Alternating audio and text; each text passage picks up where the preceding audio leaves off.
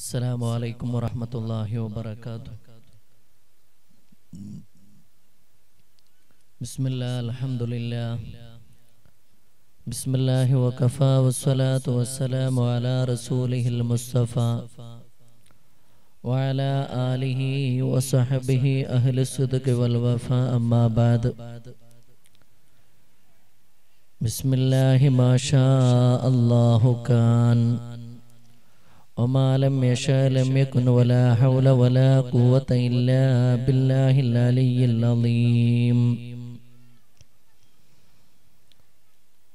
رب اشرح لي صدري ويسر لي أمري واحلل عقدة من لساني يفقه قولي. رب اشرح لي صدري ويسر لي أمري واحلل عقدة من لساني يفقه قولي. رب اشرح لي صدري ويسر لي أمري واحلل عقدة من لساني يفقه قولي. أما بعد فإن خير الكلام كلام الله وخير الهدي هدي محمد صلى الله عليه وسلم وشر الأمور محدثاتها وكل محدثة بدعة وكل بدعة ضلالة وكل ضلالة في النار.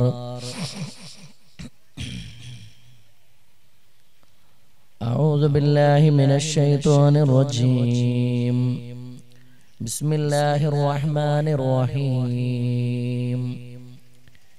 إن الله وملائكته يصلون على النبي يا أيها الذين آمنوا صلوا عليه وسلموا تسليما. وقال نبيكم صلى الله عليه وسلم من تمسك بسنتي عند فساد أمتي فله أجر 100 شهيد.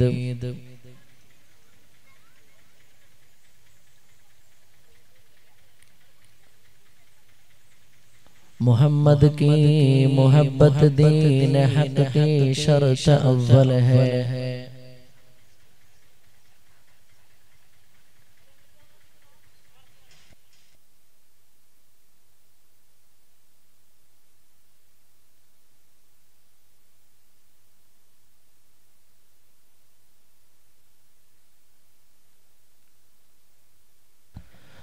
मोहम्मद की मोहब्बत दीन हक की शर्त अव्वल है. अगर उसमें कोई खामी है तो सब कुछ नामुकम्मल है. ആദരണീയരായ ഈ മഹത്തായ സദസ്സിന്റെ അധ്യക്ഷൻ, ഇവിടുത്തെ ജമാഅത്തിന്റെ പ്രഗൽഭനായ പ്രസിഡന്റും നമ്മുടെ ജാവക്കൽ ട്രസ്റ്റിന്റെ പ്രസിഡന്റുമെല്ലാമായിട്ടുള്ള പ്രിയങ്കരനായ നമ്മുടെ പുത്തൂർ താലൂക്കില് ദക്ഷിണ കന്നഡ ജില്ലയിലുമെല്ലാം ഏറെ ആദരിക്കപ്പെടുന്ന അഭിവന്ദ്യരായ ഇസ്ഹാഖ് ഹാജി, ആദരണീയരായ നമ്മുടെ ഖതീബ് യാസർ അറഫാത്ത് കൗസരി ഉസ്താദ്, അഭിവന്ദ്യരായ മണ്ടക്കോൽ ഖതീബ് അർഷദി ഉസ്താദ്, അഭിവന്ദ്യരായ അബ്ദുള്ള കുഞ്ഞി സംഗേഷ്, പ്രിയങ്കരനായ ഹനീഫ് ഹാജി, ആദരണീയരായ ഈ മഹത്തായ സദസ്സിൽ ഇന്ന് പ്രത്യേകം ക്ഷണിക്കപ്പെട്ട് ഇവിടെ എത്തിച്ചേർന്നിട്ടുള്ള പ്രഗൽഭരായ അതിഥികളെ, ജമാഅത്ത് കമ്മിറ്റിയുടെ നേതാക്കളെ, രക്ഷിതാക്കളെ, യുവ സഹോദരങ്ങളെ, പ്രിയപ്പെട്ട സഹോദരിമാരെ,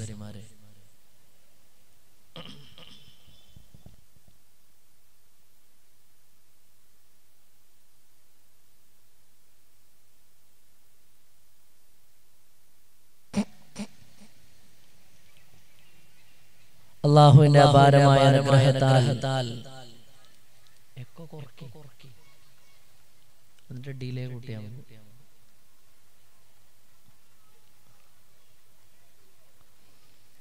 2 വർഷത്തിലൊരിക്കൽ നടക്കുന്ന അതിമഹത്തായ നമ്മുടെ ഉറൂസ് പരിപാടിയുടെ സമാപന ദിവസത്തിലാണ് നമ്മൾ ഒരുമിച്ച് കൂടിയിരിക്കുന്നത്.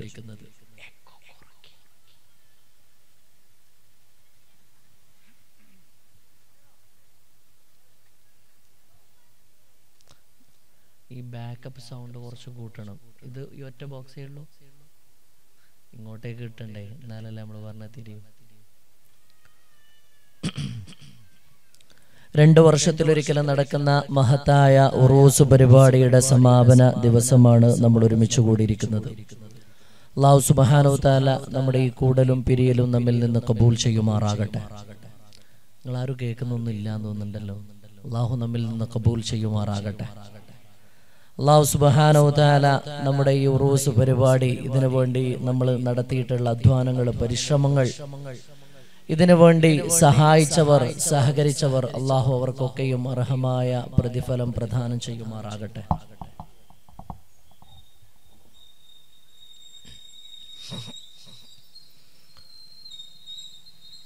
അഭിമന്യരായ ഖതീബ് ഉസ്താദ് ഇവിടുത്തെ ചരിത്രങ്ങൾ ചെറിയ രീതിയിലൊക്കെ പറയുകയുണ്ടായി. മഹാനായ ഒരു സയ്യിദ്, വന്യരായ സയ്യിദ് ഹുസൈൻ തങ്ങൾ എന്ന പേരിലുള്ള വലിയ മഹാൻ 1950 വരെയുള്ള കാലഘട്ടങ്ങളിൽ ഇവിടെ ജീവിച്ച് വഫാത്തായി ഇവിടത്തെ മഖാമിൽ അന്ത്യവിശ്രമം കൊള്ളുകയാണ്. ആ മഹാനുഭാവന്റെ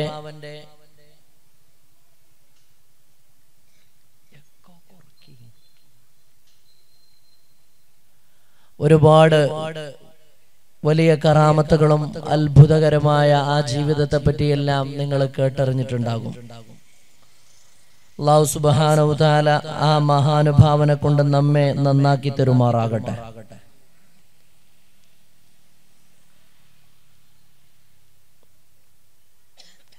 രണ്ട് വർഷത്തിലൊരിക്കൽ ആ മഹാനുഭാവന്റെ നാമധേയത്തിൽ വലിയ രീതിയിൽ ഇവിടെ ഉറൂസ് പരിപാടികൾ നടന്നു വരികയാണ്. ആദ്യമായി പുത്തൂർ അന്ത്യവിഷമം കൊള്ളുന്ന പുത്തൂർ തങ്ങൾ എന്ന പേരിൽ അറിയപ്പെട്ടിരുന്ന വന്യരായ സയ്യിദ് മഹാനവറുകളാണത്രേ ഇവിടെ ഉറൂസ് കുറിക്കാനും മറ്റുമെല്ലാം വന്നിരുന്നത്. മഹാനായ ജാവക്കല്ല് കിടക്കുന്ന വന്യരായ, അവിടെ മറപ്പെട്ട് കിടക്കുന്ന മഹാനായ അള്ളാഹുവിന്റെ വലിയ മഹാനവറുകള് ഈ നാട്ടില് ഒന്നിലേറെ തവണ വരികയും നമ്മുടെ ഈ പള്ളിയൊക്കെ കാണുകയും മഖാമിലൊക്കെ സിയാറത്ത് ചെയ്യുകയും എല്ലാം ചെയ്തിട്ടുണ്ട്. അങ്ങനെ ഒരുപാട് മഹാന്മാരും മഹത്തുക്കളുമായി ബന്ധപ്പെട്ട വലിയ ചരിത്രങ്ങളുള്ള ഒരു നാട്ടിലാണ് നമ്മൾ നിലകൊള്ളുന്നത്. അല്ലാഹു സുബ്ഹാനഹു തആല നമ്മുടെ നാട്ടിൽ ദീനിയായ ഇസ്സത്ത് നിലനിർത്തി തരുമാറാകട്ടെ. നമ്മുടെ നാടും നമ്മുടെ രാജ്യവും ലോകമെല്ലാം ഒരു വലിയ ഭീഷണിയിൽ നിൽക്കുന്ന ഒരു സമയത്താണ് നമ്മൾ നിലകൊള്ളുന്നത്. COVID-19 അല്ലെങ്കിൽ കൊറോണ എന്ന പേരിൽ അറിയപ്പെടുന്ന ഒരു വൈറസ് ലോകത്ത് മുഴുവനും പടർന്ന് വ്യാപിച്ചു കൊണ്ടിരിക്കുന്ന ഒരു വേളയിൽ ലോകത്ത് ഒരുപാട് രാജ്യങ്ങൾ, ചൈനയിൽ നിന്ന് തുടങ്ങി കൊറിയ, ജപ്പാൻ, അങ്ങനെ തുടങ്ങിയ ഒരുപാട് രാജ്യങ്ങളിലൂടെ ഇപ്പൊ നമ്മുടെ ഇന്ത്യയിലേക്കും എത്തി. ആദ്യമായി ഈ വൈറസ് ബാധിച്ചിട്ട് മരിച്ചത് കർണാടകയിലെ കൽബുർഗിയിലുള്ള ഒരു മനുഷ്യനാണ്. അള്ളാഹു അദ്ദേഹത്തിന് പുറത്തു കൊടുക്കുമാറാകട്ടെ. അള്ളാഹു ആ കുടുംബത്തിന് ക്ഷമ പ്രദാനം ചെയ്യുമാറാകട്ടെ. വ്യാപകമായ രീതിയിൽ ആളുകളിലേക്ക് പടർന്ന് എല്ലാവരെയും ബാധിച്ചുകൊണ്ടിരിക്കുന്ന വലിയ ഒരു ഭീതിജനകമായ രോഗമാണ്. ആ രോഗത്തിന്റെ കണ്ണുകൊണ്ട് കാണാൻ പറ്റാത്ത ഒരു വൈറസ്, ആ ഒരൊറ്റ വൈറസ് ലോകത്തെ മുഴുവനും ഇപ്പൊ പിടിച്ചു കുലുക്കിക്കൊണ്ടിരിക്കുകയാണ്. മക്കയിൽ ഉംറ തൽക്കാലത്തേക്ക് നിർത്തിവെക്കുകയും മത്വാഫിലേക്ക് പോലും ആളുകളെ കടത്തിവിടാതെ നിയന്ത്രണങ്ങൾ ഏർപ്പെടുത്താൻ അവിടുത്തെ ഗവൺമെന്റ് നിർബന്ധിതരാവുകയും ചെയ്തു. സൗദി അടക്കമുള്ള ഗൾഫ് രാജ്യങ്ങളിലേക്ക് അങ്ങോട്ടേക്ക് പോകാനോ തിരിച്ചു വരാനോ പറ്റാത്ത വിധം വലിയ നിയന്ത്രണങ്ങൾ ഉണ്ടായി. നമ്മുടെ കേരളത്തിലും കർണാടകയിലുമെല്ലാം സ്കൂളുകൾക്കും സ്ഥാപനങ്ങൾക്കൊക്കെ അവധി കൊടുത്തിട്ട്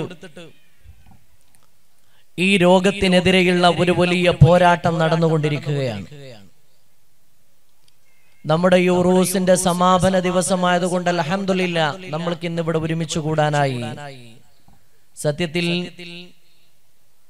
വരും ദിവസങ്ങളിൽ ഇതുപോലുള്ള പരിപാടികളൊന്നും അനുവദിക്കാത്ത വിധം വളരെ വലിയ നിയന്ത്രണങ്ങൾ ഗവൺമെന്റ് ഇങ്ങനെ കൊണ്ടുവന്നുകൊണ്ടിരിക്കുകയാണ്. വലിയ സൂപ്പർ മാർക്കറ്റുകളും മാളുകളും ആളുകൾ ഒരുമിച്ച് കൂടുന്ന സ്ഥലങ്ങളെല്ലാം ഒഴിവാക്കി ഈ രോഗത്തിനെതിരെയുള്ള വലിയ പ്രതിരോധം ഗവൺമെന്റ് തീർത്തുകൊണ്ടിരിക്കുന്ന ഒരു സമയം. അല്ലാഹു സുബ്ഹാനഹു വ തആല അത്തരം മാറാ രോഗങ്ങളിൽ നിന്ന്, വലിയ പകർച്ചവ്യാധികളിൽ നിന്ന് നമ്മെയും നാമുമായി ബന്ധപ്പെട്ടവരെയും അല്ലാഹു കാത്ത് സലാമത്താക്കുമാറാകട്ടെ. ആ രോഗത്തിന്റെ പിടിയിൽ നിന്ന് അല്ലാഹു നമ്മെയും നമ്മുടെ നാടുകളെയും സലാമത്താക്കുമാറാകട്ടെ. നമ്മുടെ രാജ്യത്ത് രണ്ട് തരത്തിലുള്ള വൈറസുകൾ വലിയ ഭീഷണിയായി മാറിയിരിക്കുകയാണ്. ഒന്ന് രാജ്യം ഭരിക്കുന്ന ഗവൺമെന്റ് തന്നെയാണ്. രാജ്യം ഭരിക്കുന്ന ഗവൺമെന്റ് രാജ്യത്തെ ജനങ്ങൾക്കെതിരെ യുദ്ധം പ്രഖ്യാപിക്കുകയും ജനങ്ങളെ ബുദ്ധിമുട്ടിക്കുകയും മതത്തിന്റെ അടിസ്ഥാനത്തിൽ ആളുകൾക്കിടയിൽ വിവേചനമുണ്ടാക്കുകയും ചെയ്യുന്നത് ഒരു ഭാഗത്ത്. അതിന്റെ ഭാഗമായാണ് ഏറ്റവും ഒടുവിൽ ഡൽഹിയുടെ തെരുവോരങ്ങളിൽ പാവപ്പെട്ട മുസ്ലിങ്ങളെ അതിക്രൂരമായിട്ട് കൊന്നൊടുക്കിക്കൊണ്ടിരുന്നത്. ഒരു കാരണവുമില്ലാതെ പാവപ്പെട്ട ഈ രാജ്യത്തെ ന്യൂനപക്ഷത്തിൽപ്പെട്ട ഒരുപാട് ആളുകളെ അതിക്രൂരമായിട്ടാണ് കൊലപ്പെടുത്തിയത്. മുസ്ലിങ്ങളല്ലാത്ത ആളുകളുടെ വീടിന്റെ മുമ്പിൽ അടയാളങ്ങൾ വെക്കുകയും പിന്നീട് ആ പ്രദേശത്തുള്ള മുസ്ലിം വീടുകൾ മുഴുവനും കൊള്ളയടിച്ച് അവിടെ ഉണ്ടായിരുന്ന സ്വർണങ്ങളും സമ്പാദ്യങ്ങളുമെല്ലാം എടുത്തുകൊണ്ടുപോയി അതിനുശേഷം ആളുകളെയും വീടുകളെയും എല്ലാം തീയിട്ട് നശിപ്പിക്കുകയായിരുന്നു. ആസൂത്രിതമായ ഈ വലിയ അക്രമം മുഴുവനും നടന്നത് അവിടെയുള്ള ഗവൺമെന്റിന്റെ കൂടി, കേന്ദ്ര ഗവൺമെന്റിന്റെ മൗന സമ്മതത്തോടു കൂടെയാണ്. ഡൽഹി ഗവൺമെന്റും കേന്ദ്ര ഗവൺമെന്റും ഒന്നും കാണാത്തതുപോലെ നിൽക്കുകയും അക്രമകാരികൾ തോക്കും വടിവാളുകളുമെല്ലാമായി അവിടെ അഴിഞ്ഞാടുകയും ചെയ്തു. അല്ലാഹു സുബ്ഹാനഹു വ തആല ആ കലാപത്തിൽ കൊല്ലപ്പെട്ട മുസ്ലിങ്ങൾക്ക് ഷഹാദത്തിന്റെ കൂലി നൽകുമാറാകട്ടെ. ആ മരിച്ചുപോയ ആളുകളുടെ കുടുംബങ്ങൾക്കൊക്കെയും അല്ലാഹു ക്ഷമ പ്രദാനം ചെയ്യുമാറാകട്ടെ. നമ്മൾ വാട്സപ്പിലും മറ്റുമെല്ലാം അവിടുത്തെ ചിത്രങ്ങൾ കണ്ടു. പല ജാതി അക്രമങ്ങൾക്ക് ഇരയായവർ മരിച്ച വാപ്പയുടെ മയ്യത്തിന്റെ അരികിലിരുന്ന് വേദനയോടുകൂടെ കരയുന്നവർ,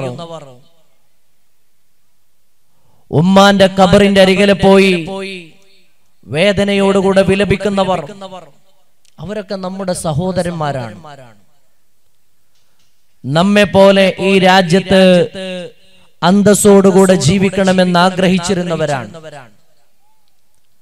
ഇന്ത്യ രാജ്യത്ത് ജനിക്കുകയും ഈ രാജ്യത്ത് ഈ നിമിഷം വരെ ജീവിക്കുകയും ചെയ്തവരാണ് അവരൊക്കെയും. അവരെയാണ് ഒരു കാരണവുമില്ലാതെ വളരെ ക്രൂരമായ രീതിയിൽ കൊന്നൊടുക്കിക്കൊണ്ടിരുന്നത്. അപ്പൊ ഒരു തരത്തിൽ ഈ വർഗീയമായ വിഷം ഉള്ളിൽ കയറിയ വൈറസ് ഉള്ളിലേക്ക് കയറിയ ആളുകൾ ഒരു ഭാഗത്തും, മറ്റൊരു ഭാഗത്ത് കൊറോണ എന്ന് പറയുന്ന വൈറസും. ഇതിൽ ഒരു വൈറസിനെ കൊണ്ട് അല്ലാഹു മറ്റൊരു വൈറസിനെ തകർക്കുമാറാകട്ടെ. നമ്മൾക്ക് അതേ ദുആ ചെയ്യാനുള്ളൂ. അല്ലാഹു ആ തരത്തിൽ ഈ രാജ്യത്തെ തകർക്കാൻ വരുന്ന ശക്തികളെ നശിപ്പിക്കുമാറാകട്ടെ. വലിയ പ്രയാസകരമായ ഒരു സ്ഥിതിയിലൂടെ പോകുമ്പോ നമ്മുടെ ആളുകളൊക്കെ പേടിച്ചു നിൽക്കുകയാണ്. എന്താണ് ചെയ്യേണ്ടതെന്നറിയാതെ, എങ്ങോട്ടേക്കാണ് നമ്മുടെ നാട് പോകുന്നതെന്നറിയാതെ വലിയ ഭീതിയിലും ബേജാറിലും നിലകൊള്ളുന്ന ഈ സമയത്ത് നമ്മൾ ആലോചിക്കേണ്ട കാര്യങ്ങൾ എന്താണ്? നമ്മൾ മനസ്സിലാക്കേണ്ട കാര്യങ്ങൾ എന്താണ്? എന്തുകൊണ്ട് അള്ളാഹുവിന്റെ ഭാഗത്ത് നിന്ന് സഹായം വരുന്നില്ല? ഇത്ര വലിയ വേദനകൾ മുസ്ലിം ഉമ്മത്ത് അനുഭവിച്ചു കൊണ്ടിരിക്കുമ്പോ എന്തുകൊണ്ടാണ് അള്ളാഹു ആകാശത്ത് നിന്ന് അവന്റെ സഹായം ഭൂമിയിലേക്ക് ഇറക്കാത്തത് എന്നെല്ലാം നമ്മൾ ആലോചിക്കാറുണ്ട്. ആ വിഷയമാണ് ഞാൻ ഇന്ന് കുറഞ്ഞ സമയം കൊണ്ട് പറയാൻ വേണ്ടി പോകുന്നത്. അള്ളാഹു നല്ലത് കേൾക്കാനും പറയാനും പകർത്താനും ജീവിതത്തിലേക്ക് വലിയ മാറ്റങ്ങൾ കൊണ്ടുവരാനും തൗഫീഖ് നൽകുമാറാകട്ടെ.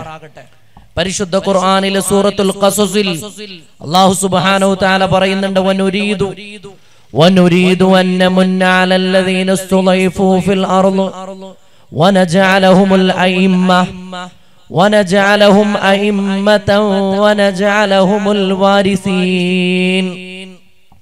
പരിശുദ്ധ ഖുർആനിൽ മൂസാ നബിയുടെ ജനതയെ പറ്റി പറയുന്നിടത്ത് അല്ലാഹു സുബ്ഹാനഹു തആല വലിയ ഒരു വാഗ്ദാനം മുന്നോട്ട് വെക്കുകയാണ്. ഭൂമിയിൽ അതിക്രമത്തിന് ഇരയാകുന്നവർ, ഭൂമിയിൽ പീഡനങ്ങൾ ഏൽക്കേണ്ടി വരുന്നവർ, ഭൂമിയിൽ വലിയ കഷ്ടപ്പാടുകൾ അനുഭവിക്കേണ്ടി വരുന്നവർ, അവരുടെ കൈകളിലേക്ക് നാം അധികാരം നൽകുകയും അവരെ രാജ്യത്തിന്റെ അല്ലെങ്കിൽ ഭൂമിയുടെ അനന്തരാവകാശികളും ഭരണാധികാരികളുമാക്കി മാറ്റാൻ നാം ഉദ്ദേശിക്കുന്നു എന്ന് പരിശുദ്ധ ഖുർആനിൽ അല്ലാഹു സുബ്ഹാനഹു തആല വലിയ ഒരു വാഗ്ദാനം മുന്നോട്ട് വെക്കുകയാണ്. അഭിനന്ദനായ അറഫാത്ത് കൗസരി ഉസ്താദ് ഇവിടെ പറഞ്ഞു, ഫിർഔന ലഅനത്തുല്ലാഹി അലൈഹി, ഫിർഔനിന് അല്ലാഹു വലിയ ശിക്ഷ കൊടുത്തതാണ്. ലോകത്തെ വലിയ ധിക്കാരിയായിരുന്നു. ഇന്ന് ഡൽഹിയിൽ നിന്നുകൊണ്ട് രാജ്യം ഭരിക്കുന്നവരെക്കാളും വലിയ ധിക്കാരിയായിരുന്നു. മൂസാ നബി അലൈഹിസ്സലാമിനെ വെല്ലുവിളിച്ച് ബനു ഇസ്രായേലിലെ ഓരോ വീട്ടിലും ആൺകുഞ്ഞ് പറഞ്ഞാൽ ആ കുഞ്ഞുങ്ങളെ മുഴുവനും കൊല്ലാൻ വേണ്ട ഓർഡർ കൊടുത്ത സാക്ഷാൽ റാംസിസ് രണ്ടാമൻ എന്ന് പറയുന്ന ഫിർഔൻ. ആ ഫിർഔനാണ് കിനാവ് കണ്ടത്. ലോകത്തെ ശക്തനായ ഭരണാധികാരിയായിരുന്നു. അന റബ്ബുക്കുമുൽ അഅല, ഞാനാണ് നിങ്ങളുടെ ഏറ്റവും വലിയ റബ്ബ്, ഞാനാണ് നിങ്ങളുടെ രക്ഷിതാവ്, എന്നെക്കാളും വലിയ ഒരു ഭരണാധികാരി, എന്നെക്കാളും വലിയ ഒരു റബ്ബ് നിങ്ങൾക്ക് വേറെ ഇല്ല എന്ന് പറഞ്ഞ ഫിർഔൻ, ആ ഫിർഔനാണ് പറഞ്ഞത്, എന്റെ കാലിന്റെ അടിയിലൂടെ ഇതാ വെള്ളം ഒഴുകുന്നുണ്ട്. കൊട്ടാരത്തിലൂടെ അരുവി, വെള്ളത്തിന്റെ അരുവി ഇങ്ങനെ ഒഴുകുന്നത് കാണിച്ചിട്ട് മൂസാ നബിയോട് പറഞ്ഞു, നോക്കൂ എന്റെ കാലിന്റെ അടിയിലൂടെ ഇതാ വെള്ളം ഒഴുകുന്നുണ്ട്. കൺമുന്നിൽ കണ്ട ഒരാളെ ഫിർഔൻ തന്റെ കൈകൾ കൊണ്ട് അതിക്രൂരമായിട്ട് കൊലപ്പെടുത്തുകയും വേറെ ഒരാളെ വെറുതെ വിടുകയും ചെയ്തു. എന്നിട്ട് ഫിർഔൻ പറയുകയാണ്, നോക്കൂ ഞാനാണ് ആളുകളെ ജീവിപ്പിക്കുന്നത്, ഞാനാണ് ആളുകളെ മരിപ്പിക്കുന്നത്. ഞാൻ ഇതാ ഒരാളെ കൊന്നു, അയാൾ അതോടുകൂടെ മരിച്ചു, ഇനി അയാൾക്ക് ജീവനില്ല, ജീവിതമില്ല. വേറെ ഒരാളെ ഞാൻ വെറുതെ വിട്ടു, ഞാൻ അയാളെ ബാക്കി വെക്കുകയാണ്. ഞാനാണ് ആളുകൾക്ക് ജീവൻ കൊടുക്കുന്നതും ഞാനാണ് ആളുകളെ മരിപ്പിക്കുന്നതും. അന റബ്ബുക്കുമുൽ അഅല. ചരിത്രം പറയുമ്പോൾ ഒരുപാട് പറയാനുണ്ട്. ഹാമാൻ എന്ന മന്ത്രിയോട് വലിയ ഒരു ടവർ ഉണ്ടാക്കാൻ ആവശ്യപ്പെട്ടു. ആ ടവറിന്റെ മേലെ നിന്ന് വലിയ ടവർ, മേലേക്ക് ആകാശത്തിലേക്ക് വളരെ ഉയരത്തിൽ ഒരു ടവർ, ആ ടവറിന്റെ മേലെ നിന്ന് ആകാശത്തിലേക്ക് അമ്പെയ്യാൻ വേണ്ടി പറഞ്ഞു. അമ്പെയ്തപ്പോ എന്തിനാണ് അമ്പെയ്യുന്നത്? ആകാശത്തിൽ അങ്ങനെ ഒരു അള്ളാഹു ഉണ്ടെങ്കിൽ ആ അള്ളാഹുവിനെ കൊലപ്പെടുത്താൻ വേണ്ടിയിട്ട് മഅാദല്ലാഹ്. ഫിർഔൻ എന്ന ധിക്കാരി ലോകത്ത് ചെയ്ത വലിയ അതിക്രമങ്ങളാണ്.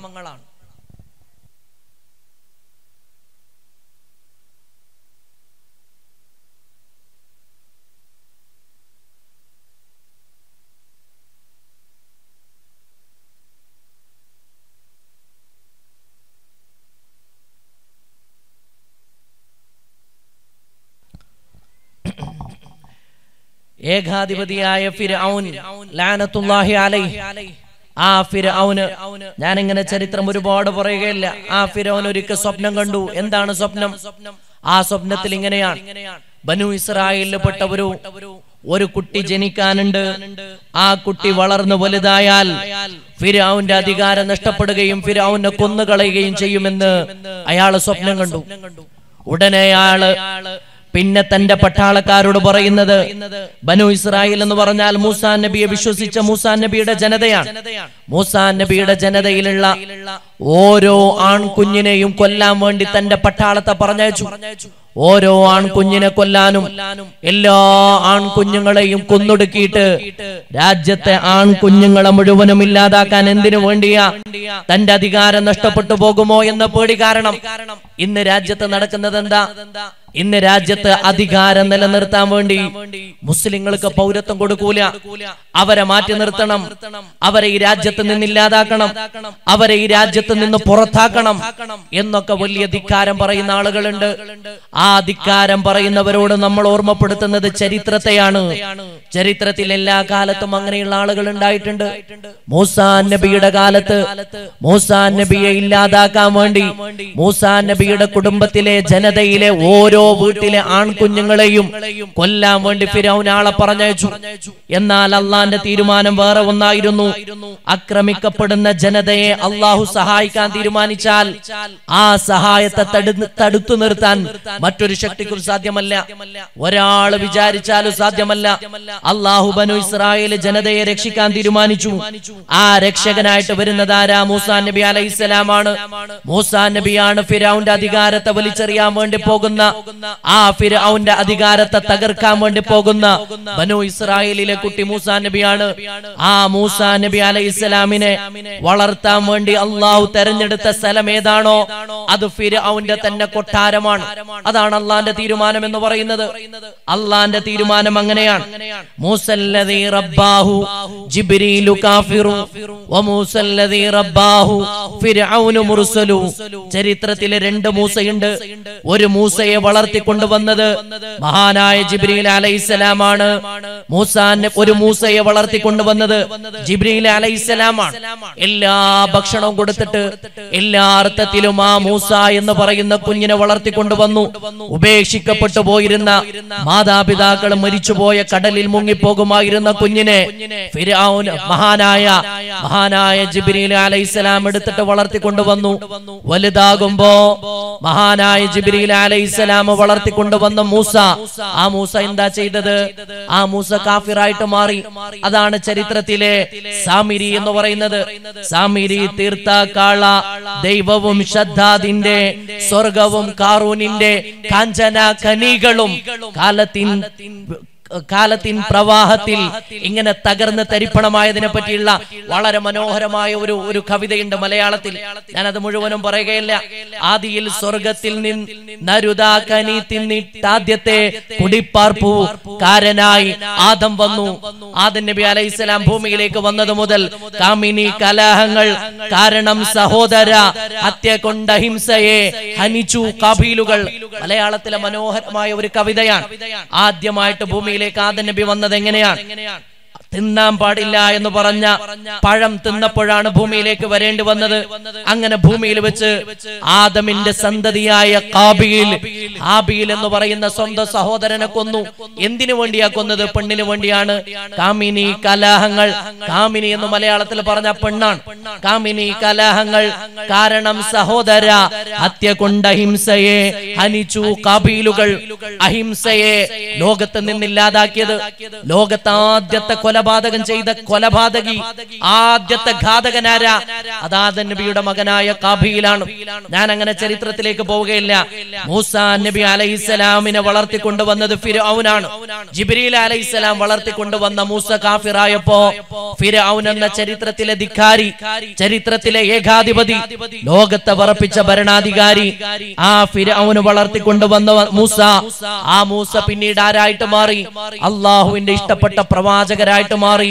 നോക്കണം പ്രിയപ്പെട്ടവരെ, ഫിർഔനിന്റെ അധികാരത്തെ തകർക്കുന്നതിന് വേണ്ടി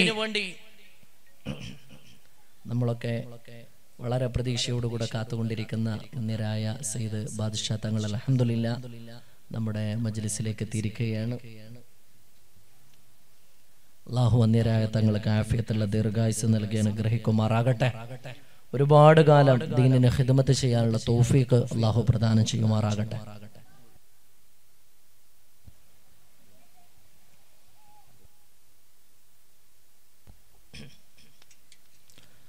മൂസല്ലദീ റബ്ബാഹു ജിബ്രീലു കാഫിറു. ജിബ്രീൽ അലൈഹിസ്സലാം വളർത്തിക്കൊണ്ടുവന്നു ഒരു മൂസയെ. ആ മൂസ പിന്നീട് കാഫിറായിട്ട് മാറി. എന്നാൽ മഹാനായ മൂസാ നബി അലൈഹിസ്സലാമിനെ വളർത്തിക്കൊണ്ടുവരുന്നത് ആരാ? സാക്ഷാൽ ഫിർഔന് തന്നെയാണ്. ആ ഫിർഔനിനോടാണ് പിന്നീട് അല്ലാഹു മൂസാ നബിയോട് കൽപ്പിക്കുന്നത് അതേ ഫിർഔനിന്റെ മുന്നിലേക്ക് പോയിട്ട് അല്ലാഹു ഏകനാണെന്ന് പറഞ്ഞു കൊടുക്കണം, അല്ലാഹു അല്ലാത്ത ഒരു ഇലാഹില്ലെന്ന് പറയണം. മഹാനായ മൂസാ നബി അലൈഹിസ്സലാം അല്ലാഹുവിന്റെ കൽപ്പന അതേപോലെ അംഗീകരിച്ചു. ഫിർഔൻ എന്ന ധിക്കാരിക്ക് അത് ഉൾക്കൊള്ളാനായില്ല. ഫിർഔൻ പറഞ്ഞു, അന റബ്ബുക്കുമുൽ അഅ്ലാ, ഞാനാണ് നിങ്ങളുടെ രക്ഷിതാവ്, ഞാനാണ് റബ്ബ്, വേറെ ഒരു റബ്ബില്ല മൂസ, നിങ്ങൾ എന്നെ വിശ്വസിക്കണം, നിങ്ങൾ എന്നെയാണ് അംഗീകരിക്കേണ്ടത്. മഹാനായ മൂസാ നബി അലൈഹിസ്സലാമിനോട് ധിക്കാരം പറഞ്ഞ ഫിർഔൻ, ആ ഫിർഔന് പിന്നെ അല്ലാഹു എന്താ ചെയ്യുന്നത്? അല്ലാഹു തന്റെ കാലിനടിയിലൂടെ, എന്റെ കാലിനടിയിലൂടെ വെള്ളം ഒഴുകുന്നു എന്ന് പറഞ്ഞ ഫിർഔനിന്റെ തലയുടെ മുകളിലൂടെ അല്ലാഹു വെള്ളം ഒഴുക്കി കളഞ്ഞു. ഫിർഔനെ അല്ലാഹു വെള്ളത്തിൽ കൊന്നു എന്ന് മാത്രമല്ല, ഫിർഔൻ നശിച്ചു എന്ന് മാത്രമല്ല, പരിശുദ്ധ ഖുർആനിൽ കാണാം, അൽയൗമ നുനജ്ജീക ബിബദനിക് ലിതകൂന ലിമൻ ഖൽഫക ആയ, നിന്റെ ശരീരം നാം സംരക്ഷിച്ചു വെക്കുന്നതാണ് അല്ലാഹു പറയുകയാ. നിന്നെ ഞാൻ ബാക്കി വെക്കും, നിന്റെ ശരീരം നശിക്കാതെ ഞാൻ ബാക്കി വെക്കും. ലിതകൂന ലിമൻ ഖൽഫക ആയ, എന്തിനു വേണ്ടിയാണ് ബാക്കി വെക്കുന്നത്? പിന്നീട് വരുന്നവർക്ക് നീ ഒരു പാഠമാകാൻ വേണ്ടിയാണ്. നിന്നെ കണ്ടിട്ട് ആളുകൾ പഠിക്കണം. ഡൽഹിയിൽ ഇരുന്ന് ഈ രാജ്യത്തെ ന്യൂനപക്ഷങ്ങളെ ഇല്ലാതാക്കാൻ വേണ്ടി സർവ്വവിധ അധികാരങ്ങളും ഉപയോഗപ്പെടുത്തുന്നവരോട് നമ്മൾ ഓർമ്മിപ്പിക്കാനുള്ള ഇതേ ചരിത്രം തന്നെയാണ്. ഈജിപ്തിലെ മിസ്റിലെ നാഷണൽ മ്യൂസിയത്തിൽ പോയാൽ ഇതേ ഫിർഔന്റെ ഡെഡ് ബോഡി കാണാനാകും. ഒരു കേടും കൂടാതെ കിടക്കുന്നുണ്ട്. ആയിരക്കണക്കിന് വർഷമാണ് ഈ ഫിർഔന് വെള്ളത്തിൽ കിടന്നത്. ആയിരക്കണക്കിന് വർഷം വെള്ളത്തിൽ, ആയിരക്കണക്കിന് വർഷം കിടന്നിട്ട് ആ ശരീരത്തിനൊന്നും പറ്റിയില്ല. മത്സ്യങ്ങൾ ആ ശരീരത്തെ തിന്നിട്ടില്ല, മറ്റു ജീവജാലങ്ങളെ തിന്നിട്ടില്ല, അല്ലെങ്കിൽ മറ്റു തരത്തിൽ അത് നശിച്ചു പോയില്ല. അള്ളാഹു അതിനെ ബാക്കി വെച്ചു. എന്തിനാണ്? അത് പരിശുദ്ധ ഖുർആനിന്റെ പ്രഖ്യാപനമാണ്. ഈ ഫിർഔൻ എന്ന ഏകാധിപതിയെ, ഫിർഔൻ എന്ന ധിക്കാരിയെ, ഫിർഔൻ എന്ന ക്രൂരനായ ഭരണാധികാരിയെ അൽയൗമ നുനജ്ജീക ബിബദനിക്, നിന്നെ ഞാൻ ബാക്കി വെക്കുന്നതാണ്. ലിതകൂന ലിമൻ ഖൽഫക ആയ, ഇന്നും ലോകത്ത് ചിന്തിക്കുന്നവർക്ക് ഫിർഔൻ വലിയ പാഠമാണ്. ലോകത്തെ ഏകാധിപതികൾക്ക് പഠിക്കാനുള്ള വലിയ ചരിത്രമാണ്. 1800കളിൽ ഈ ഫിർഔന്റെ ഡെഡ് ബോഡി കിട്ടി. ഇന്നും ആ ഡെഡ് ബോഡി അതേപോലെ സൂക്ഷിച്ചു വെച്ചിട്ടുണ്ട്. ഈജിപ്തിലെ മ്യൂസിയത്തിൽ പോയാൽ കാണാം. ഇടക്കാലത്ത് അയാളെ പറ്റി പഠിക്കാൻ വേണ്ടി ആ ശവശരീരം ഫ്രാൻസിലേക്ക് കൊണ്ടുപോയിരുന്നു. ഫ്രാൻസിലെ വലിയ പ്രഗത്ഭരായ ഡോക്ടർമാരുടെ ഒരു സംഘം, ഒരു പറ്റം പ്രഗത്ഭരായ ഗവൺമെന്റ് നിയോഗിച്ച ഡോക്ടർമാർ, അവരാണ് അവന്റെ ശരീരത്തെ പരിശോധിച്ചത്. ഫിർഔന്റെ ശരീരത്തെ പഠിക്കാൻ വേണ്ടി ഫിർഔനെ പറ്റി പഠിച്ചു. അവര് പറഞ്ഞു, ഇത് മൂസാ നബിയുടെ കാലത്തുണ്ടായ ഫിർഔനാണ്. ഫിർഔൻ എന്ന് പറയുന്നത് അവരുടെ സ്ഥാന പേരാണ്. റാംസിസ് രണ്ടാമൻ എന്നാണ് അയാളുടെ പേര്. അയാളുടെ പേര് എങ്ങനെയാ? ഫിർഔന്, മുഗൾ ചക്രവർത്തി എന്നൊക്കെ പറയുന്നത് പോലെ ഒരു സ്ഥാന പേര് മാത്രമാണ്. ഒരുപാട് ഫിർഔനുമാരുണ്ടായിട്ടുണ്ട്. മൂസാ നബിയുടെ കാലത്തുണ്ടായത് ശക്തനായ വലിയ കഴിവുണ്ടായിരുന്ന ഭരണാധികാരിയായിരുന്നു റാംസിസ് രണ്ടാമൻ. അയാളുടെ ഡെഡ് ബോഡി പരിശോധിച്ച ഡോക്ടർമാർ അത്ഭുതപ്പെട്ടു പോയി. ഒരു കേടും കൂടാതെ ഈ ശരീരം എങ്ങനെയാണ് ബാക്കിയായത്? ആ ഡോക്ടർമാരുടെ സംഘത്തിന്റെ തലവനായിരുന്നു ഡോക്ടർ മൗറീസ് ബുഖായി. ഞാൻ പലപ്പോഴും പറയാറുണ്ട്, മൗറീസ് ബുഖായി ഈ ഡെഡ് ബോഡിയെ ഒരുപാട് പഠിച്ച് അത്ഭുതപ്പെട്ട് ഇങ്ങനെ ഇരിക്കുമ്പോഴാണ് ആരോ അദ്ദേഹത്തോട് പറയുന്നത്, നിങ്ങൾ എന്തിനാ ഫിർഔന്റെ കാര്യത്തിൽ ഇത്ര അത്ഭുതപ്പെടുന്നത്? റാംസിസ് രണ്ടാമന്റെ കാര്യത്തിൽ നിങ്ങൾ എന്തിനാ അത്ഭുതപ്പെടുന്നത്? അത് ഖുർആനിൽ അല്ലാഹു പറഞ്ഞതല്ലേ, അവനെ ഞാൻ ബാക്കി വെക്കുമെന്ന് ഖുർആൻ പറഞ്ഞതല്ലേ. മഹാനായ ഡോക്ടർ മൗറീസ് ബുഖായി അദ്ദേഹത്തിന് അത്ഭുതമായി. അങ്ങനെ ഖുർആനിൽ പറയുന്നുണ്ടോ? അദ്ദേഹം സൗദിയിലേക്ക് പോയി ഈ വിഷയം കൂടുതൽ പഠിക്കാൻ വേണ്ടി. സൗദിയിലെത്തിയിട്ട് ഫിർഔന്റെ ശരീരം പരിശോധിച്ച, ഫിർഔൻ എന്ന ചക്രവർത്തിയുടെ രാജാവിന്റെ ശരീരം പരിശോധിച്ച ഡോക്ടർ, അദ്ദേഹം കണ്ട കാഴ്ചകൾ മുഴുവനും പറഞ്ഞപ്പോ ആ സദസ്സിലുണ്ടായിരുന്ന മുസ്ലിം ഡോക്ടർമാർ അദ്ദേഹത്തോട് പറഞ്ഞു കൊടുത്തു ഫിർഔൻ ആരായിരുന്നുവെന്നും ഫിർഔനെ പറ്റി ഖുർആൻ എന്താണ് പറഞ്ഞതെന്നും ഫിർഔന്റെ ശരീരത്തെ ശരീരത്തെ സൂക്ഷിച്ചു വെക്കുന്നതിനെ പറ്റി അള്ളാഹു ഖുർആനിൽ എന്താണ് പറയുന്നത്? എല്ലാ കാര്യങ്ങളും അങ്ങോട്ട് പറഞ്ഞു കൊടുത്തു. അത്ഭുതപ്പെട്ടു പോയി ഡോക്ടർ മൗറീസ് ബുഖായി. അദ്ദേഹം അവിടെ വെച്ചിട്ട് മുസ്ലിമായി എന്ന് മാത്രമല്ല, പരിശുദ്ധ ദീനിലേക്ക് വളരെ താല്പര്യത്തോടുകൂടെ വന്ന അദ്ദേഹം ഖുർആനിനെ പറ്റി ഒരുപാട് പഠിച്ചു. ഖുർആനിനെ പറ്റി പഠിച്ച് മനോഹരമായ ഒരു പുസ്തകം തന്നെ അദ്ദേഹം എഴുതുകയുണ്ടായി. The Quran, the Bible and the modern science. ഖുർആനും ബൈബിളും ആധുനിക ശാസ്ത്രവും. ആ പുസ്തകത്തിന്റെ പേരെങ്ങനെയാണ്? എന്റെ പ്രിയപ്പെട്ട മുഅ്മിനീങ്ങളെ, നമ്മൾ വായിക്കേണ്ട ഒരു പുസ്തകമാണ്. ഖുർആനിലെ ശാസ്ത്രീയമായ അത്ഭുതങ്ങളെ പറ്റി നേരത്തെ ഖത്തീബ് ഉസ്താദ് ചിലതൊക്കെ സൂചിപ്പിക്കുകയുണ്ടായി. പറഞ്ഞാ തീരാത്ത അത്ഭുതങ്ങൾ ഖുർആനിലുണ്ട്. ഖുർആനിൽ ബയോളജി ഉണ്ട്, സുവോളജി ഉണ്ട്, ബോട്ടണി ഉണ്ട്, ഓങ്കോളജി ഉണ്ട്. ഖുർആനിൽ പറയാത്ത ശാസ്ത്രം ഏതാണ്? എന്നാൽ ഖുർആൻ ഒരു ശാസ്ത്ര ഗ്രന്ഥമാണോ? അല്ല. ഖുർആൻ ഒരു ശാസ്ത്ര ഗ്രന്ഥമല്ല. ഖുർആൻ ഒരു ചരിത്ര ഗ്രന്ഥമാണോ? അല്ല. എന്നാൽ ഖുർആനിൽ പരാമർശിക്കപ്പെടാത്ത ചരിത്രം ഏതാണുള്ളത്? കഴിഞ്ഞുപോയ തലമുറകളുടെ, സമുദായങ്ങളുടെ, പ്രവാചകന്മാരുടെ, ലോകത്തെ മനുഷ്യോൽപത്തിയുടെ ചരിത്രം മുഴുവനും പരിശുദ്ധ ഖുർആനിൽ കാണാം. ആസ്ട്രോണമി കാണാം, ഗോളശാസ്ത്രങ്ങൾ കാണാം. ഈ ഗോളങ്ങൾ എങ്ങനെ ചലിക്കുന്നു, എങ്ങനെയാണ് രാവ് പകലുകൾ മാറി വരുന്നത്, ആണ് പെണ്ണിനെ അള്ളാഹു എങ്ങനെയാണ് സൃഷ്ടിച്ചത്, മനുഷ്യന്റെ ഉത്ഭവം എങ്ങനെയാണ്, ഈ ഭൂമി അള്ളാഹു എങ്ങനെയാണ് ഉണ്ടാക്കിയത്, ഈ വലിയ പ്രപഞ്ചത്തെ എങ്ങനെയാണ് ഉണ്ടാക്കിയത്, എല്ലാം ഖുർആൻ ചർച്ച ചെയ്യുന്ന വിഷയങ്ങളാണ്. ഞാൻ അങ്ങോട്ടേക്ക് പോകുന്നില്ല. എന്റെ പ്രിയപ്പെട്ടവരെ, ആ ഫിർഔനിന്റെ ജനതയെ, ഫിർഔനിനെയും തന്റെ അനുയായികളെയും അള്ളാഹു നശിപ്പിക്കുകയും ഫിർഔനിന്റെ അധികാരം മഹാനായ മൂസാ നബി അലൈഹിസ്സലാമിന്റെ കയ്യിലേക്ക് അള്ളാഹു വെച്ചു കൊടുക്കുകയും ചെയ്തു. അള്ളാഹു അങ്ങനെയാണ്. അള്ളാഹു വിചാരിച്ചാൽ ഇതത്ര പ്രയാസമുള്ള കാര്യമല്ല. നമ്മൾ എന്താ ചെയ്യേണ്ടത്?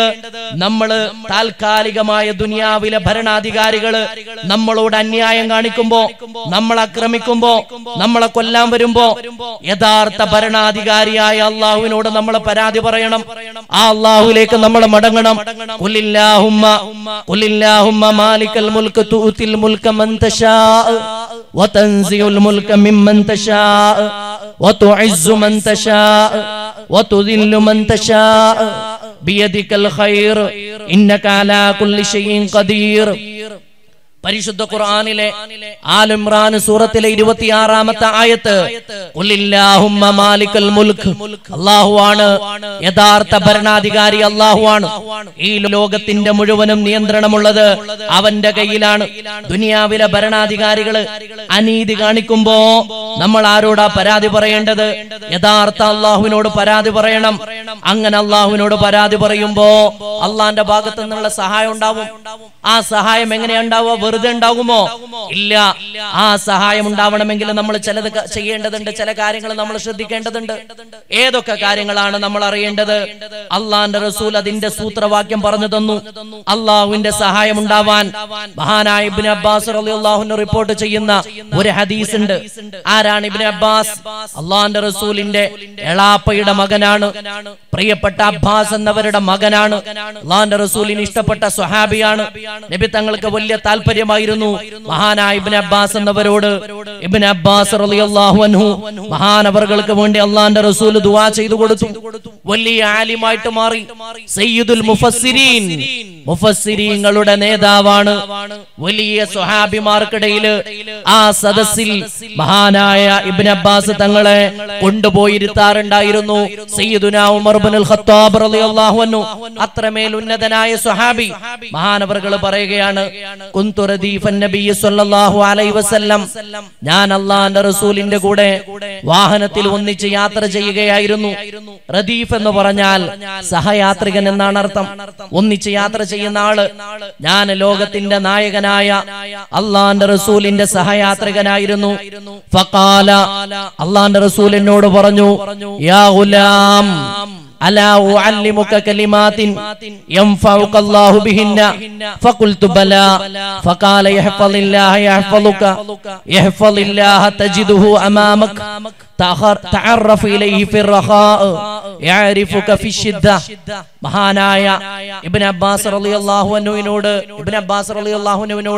അല്ലാഹുവിന്റെ റസൂൽ പറയുകയാണ്, യാ ഗുലാം, മോനെ, അലാ ഉഅല്ലിമുക കലിമാത്ത്, ഞാൻ നിനക്ക് ചില കാര്യങ്ങളൊക്കെ പറഞ്ഞു തരട്ടെയോ?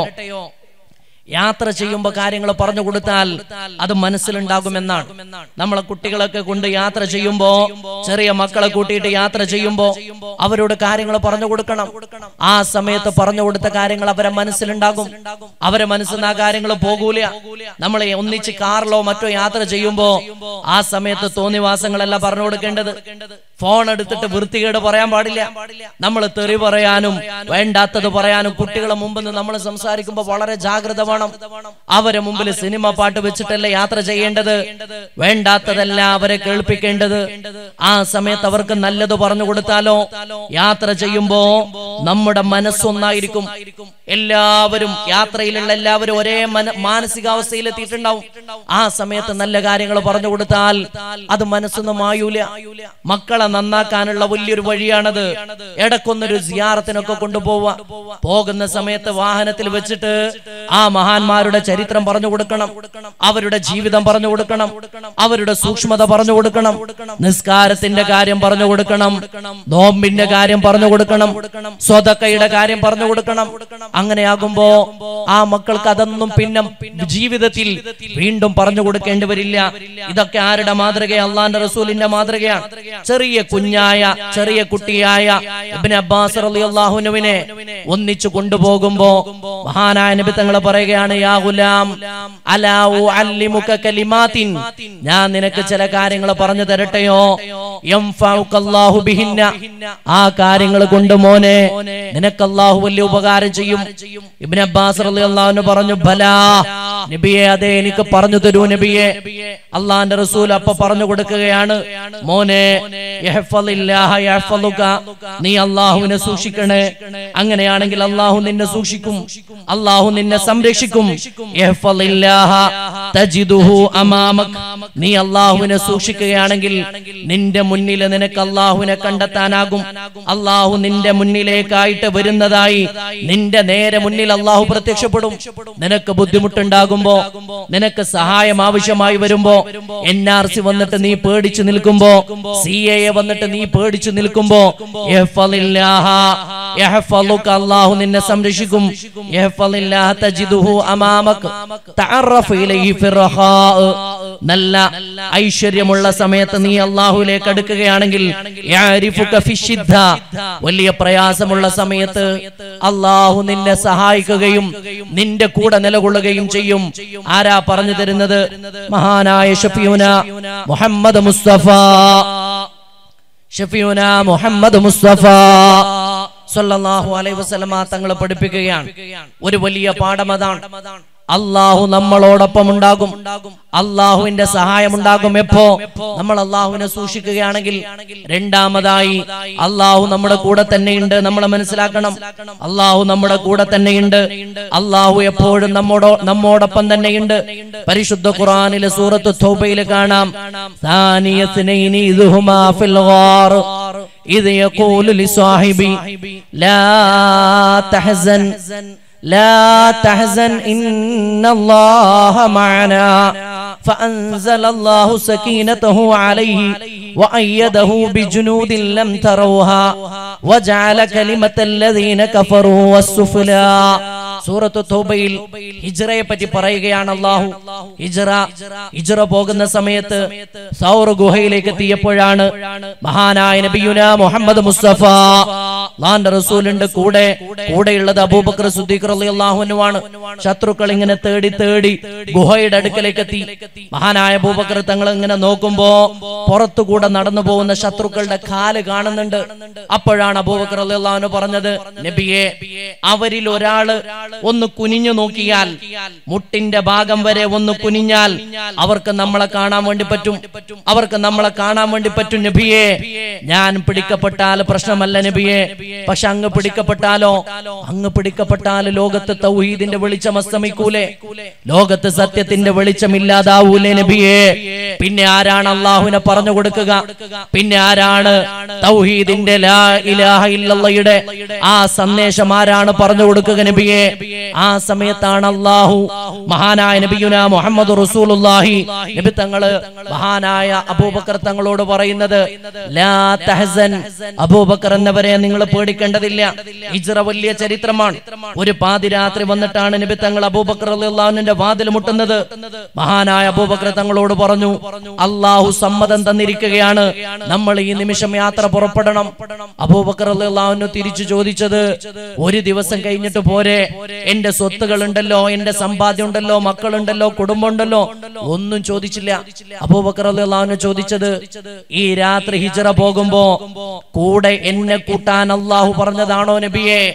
മഹാനായ നബി തങ്ങൾ പറഞ്ഞു, അതെ, അല്ലാഹു ആണ് നിങ്ങളെ കൂടെ കൂട്ടാൻ വേണ്ടി പറഞ്ഞത്. അബൂബക്കർ സിദ്ദീഖ് റളിയല്ലാഹു അൻഹു കരഞ്ഞു. അവിടത്തെ കണ്ണുകൾ ഇങ്ങനെ നിറഞ്ഞൊഴുകി. മഹാനായ നബി തങ്ങൾ ചോദിച്ചു, അബൂബക്കർ എന്നവരെ നിങ്ങൾ എന്തിനാണ് കരയുന്നത്? നിങ്ങൾ എന്തിനാണ് ഹിജ്റ പോകേണ്ടി വരുമ്പോ കരയുന്നത്? മഹാനായ അബൂബക്കർ സിദ്ദീഖ് റളിയല്ലാഹു അൻഹു പറഞ്ഞു, ഞാൻ കരഞ്ഞു പോയത് നബിയെ, എന്റെ മക്കളെയും കുടുംബത്തെയും ഒഴിവാക്കി പോകേണ്ടി വരുമല്ലോ എന്നോർത്തിട്ട് കരഞ്ഞതല്ല, എന്റെ വീട് ഓർത്തിട്ട് കരഞ്ഞതല്ല, എന്റെ ഭാര്യയെ ഓർത്തിട്ട് കരഞ്ഞതല്ല, എന്റെ സമ്പാദ്യം ഓർത്തിട്ട് കരഞ്ഞതല്ല. ഞാൻ കരഞ്ഞു പോയത് നബിയെ, അങ്ങയോടൊപ്പം ഹിജ്റ പോകാൻ, അങ്ങയുടെ കൂടെ സഹയാത്രികനായി അല്ലാഹു എന്നെയാണല്ലോ തെരഞ്ഞെടുത്തത്. വെളിച്ചത്തിന്റെ കാവലായി, സത്യത്തിന്റെ കൂട്ടുകാരനായി, ലോകനായകന്റെ സഹയാത്രികനായി, കാലാന്തരങ്ങളിലേക്കുള്ള വെളിച്ചത്തിന്റെ കാവലായി അല്ലാഹു എന്നെയാണല്ലോ തെരഞ്ഞെടുത്തത്. ഞാൻ സന്തോഷം കൊണ്ട് കരഞ്ഞു പോയതാണെന്ന് മഹാനായ സയ്യിദുനാ അബൂബക്കർ സിദ്ദീഖ് സയ്യിദുനാ അബൂബക്കർ സിദ്ദീഖ് റളിയല്ലാഹു അൻഹു പറയുകയാണ്. ആയിഷ റളിയല്ലാഹു അൻഹ പറയുന്നുണ്ട്, ആളുകൾ ദുഃഖം വരുമ്പോ മാത്രമല്ല സന്തോഷമുണ്ടാകുമ്പോഴും കരയാറുണ്ട് എന്ന് ഞാൻ പഠിച്ചത് എന്റെ വാപ്പ കരയുന്നത് കണ്ടപ്പോഴാണ്. ഹിജ്റ പോകാൻ നേരത്ത് അള്ളാന്റെ റസൂലിന്റെ കൂടെ പോകുന്ന സന്തോഷത്തിൽ മഹാനായ സയ്യിദുനാ അബൂബക്കർ സിദ്ദീഖ് റളിയല്ലാഹു അൻഹു കരഞ്ഞു പോയ സന്ദർഭം. ആ അബൂബക്കർ തങ്ങളാണ് ഗുഹയിൽ വെച്ചിട്ട് നബി തങ്ങളോട് വല്ലാത്ത വിഷമത്തോടെ പറയുന്നത്, നബിയെ, ആ ശത്രുക്കളൊന്ന് കുനിഞ്ഞാൽ നമ്മളെ കാണൂലേ നബിയെ, നമ്മളെ കാണൂലേ നബിയെ? ആ സമയത്താണ് അള്ളാന്റെ റസൂലിന്റെ മറുപടി, ലാ തഹസൻ, അബൂബക്കർ എന്നവരെ നിങ്ങൾ ബേജാറാവണ്ട, നിങ്ങൾ ദുഃഖിക്കേണ്ടതില്ല. ഇന്നല്ലാഹ മഅനാ, അല്ലാഹു നമ്മളോടൊപ്പമുണ്ട്, അല്ലാഹു നമ്മളോടൊപ്പമുണ്ട്, അല്ലാഹു നമ്മളോടൊപ്പമുണ്ട്, പേടിക്കേണ്ടതില്ല എന്ന് മഹാനായ നബി തങ്ങൾ പറഞ്ഞു. അല്ലാഹു കൂടെ ഉണ്ടെങ്കിൽ പിന്നെ നമ്മൾ ആരെയാ പേടിക്കേണ്ടത്? നമ്മുടെ കൂടെ അല്ലാഹു ഉണ്ടെങ്കിൽ നമ്മൾ ആരെയാ പേടിക്കേണ്ടത്? ആ വലിയ ഒരു സന്ദേശമാണ് പരിശുദ്ധ ഖുർആനിലെ സൂറത്ത് തൗബയിൽ ആ ആയത്തിന്റെ ബാക്കി ഇങ്ങനെയാണ്, അങ്ങനെ ഫഅൻസലല്ലാഹു സകീനതഹു അലൈഹി, ഇന്നല്ലാഹ മഅനാ, അല്ലാഹു കൂടെ ഉണ്ട് എന്ന് പറയുമ്പോ അല്ലാഹു അവർക്ക് സമാധാനം ഇട്ട് കൊടുത്തു, സകീനത്ത് ഇട്ട് കൊടുത്തു. വഅയ്യദഹു ബിജുനൂദിൻ ലം തറൂഹാ, അവരെ കാണാത്ത വലിയ വലിയ സൈന്യത്തെ കൊണ്ട് അല്ലാഹു അവരെ ശക്തിപ്പെടുത്തുകയും ചെയ്തു. ഏതാണ് ആ സൈന്യം എന്ന് പറയുന്നത്? ചെലന്തി വലയാണ്. അള്ളാഹുവിന്റെ ഹിക്മത്ത് നോക്കണം. ലോകനായകനെ അള്ളാഹു എങ്ങനെയാ സംരക്ഷിച്ചത്? ഒരു ചെലന്തി വല കൊണ്ട്, പ്രാവിന്റെ കൂട് കൊണ്ട്, പ്രാവിന്റെ കൂടും ചെലന്തി വലയും. ഇത് കണ്ടപ്പോ ശത്രുക്കൾ വിചാരിച്ചു ഇതിനകത്ത് മനുഷ്യന്മാര് താമസിക്കാൻ സാധ്യതയില്ല. ആളുകൾ ഉണ്ടെങ്കിൽ ഇവിടെ ചെലന്തി വല ഉണ്ടാകുമില്ലല്ലോ, ആളുകൾ ഉണ്ടെങ്കിൽ പ്രാവിന്റെ കൂടുണ്ടാകൂലല്ലോ. ആളുണ്ടാവാത്തത് കൊണ്ടാണ് ചെലന്തി വല കാണുന്നത്. അവര് മടങ്ങിപ്പോയി. അല്ലാഹു സുബ്ഹാനഹു തആല അവരെ ശക്തിപ്പെടുത്തിയത് എങ്ങനെയാ? ബിജുനൂദിൻ ലം തറൂഹാ, കണ്ടിട്ടില്ലാത്ത സൈന്യം. വജഅല കലിമത്തല്ലദീന കഫറു അസ്ഫലാ, കാഫിരീങ്ങളെ കാര്യം അല്ലാഹു നിന്ദ്യമാക്കി തീർക്കുകയും ചെയ്തു. അല്ലാഹുവിന്റെ സഹായം ഇറങ്ങുന്ന രീതി നോക്കണം. നമ്മൾ ഉറച്ചു വിശ്വസിക്കണം പ്രിയപ്പെട്ടവരെ. ഏതു വലിയ പ്രതിസന്ധി വരുമ്പോഴും, ഏതു വലിയ പ്രയാസം വരുമ്പോഴും, എത്ര വലിയ ബുദ്ധിമുട്ടുള്ള സാഹചര്യം ഉണ്ടാകുമ്പോഴും നമ്മൾ മനസ്സിലാക്കേണ്ടത് ഇന്നല്ലാഹ മഅനാ, അല്ലാഹു നമ്മളോടൊപ്പമുണ്ട്. നമ്മളെ ദുആക്ക് അല്ലാഹു ഉത്തരം നൽകും. എന്തുകൊണ്ടെന്നാൽ ഈ രാജ്യത്ത് നമ്മൾ ആക്രമിക്കപ്പെട്ടവരാണ്, ഈ രാജ്യത്ത് നമ്മൾ പീഡിപ്പിക്കപ്പെട്ടവരാണ്, ഈ രാജ്യത്ത് ഭരണകൂടം നമ്മളോട് അനീതി ചെയ്തിട്ടുണ്ട്.